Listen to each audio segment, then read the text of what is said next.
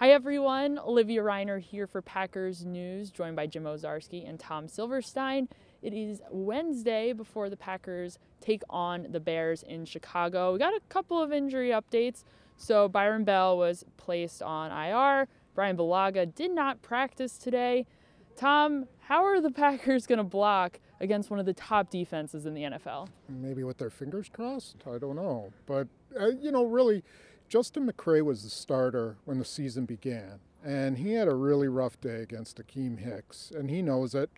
And now it's, 14 weeks or however many weeks later, and he's got a chance to kind of redeem himself. And he's a good run blocker. And if that's what their plan is, then he can help them. Jason Spriggs has got a monumental task to block Khalil Mack, and they're going to have to give him help. But, that's the NFL, and you better figure out a way to get it done and protect your quarterback. Now, kind of a theme this season, we've seen Brian Gutekunst bring up some guys to the roster, some signing some guys during the season, including Nico Siragusa, who joined the team today, Ibrahim Campbell just a few weeks ago.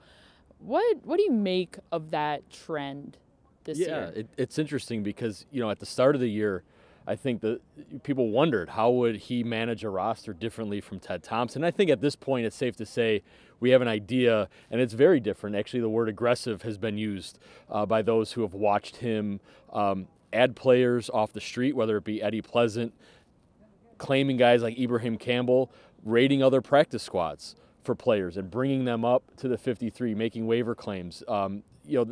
The idea has always been, at least what Brian told us at PackersNews.com, is trying to find guys who can help immediately that week, either on the 46 or the 53, and then also that little look to the future of, maybe this player can turn into a guy for us in week 3 or 4 next year. Maybe not stars, but broadening the talent base. And he's not afraid to sort of jettison his own guys or guys who have been on the Packers practice squad. He's willing to look elsewhere to find the best talent available. So Jim will have a little bit more sort of on that, a little deep dive for you guys on PackersNews.com, of course. Please, we encourage you to check out our content and to stick around with us for the rest of the week. We'll see you guys tomorrow.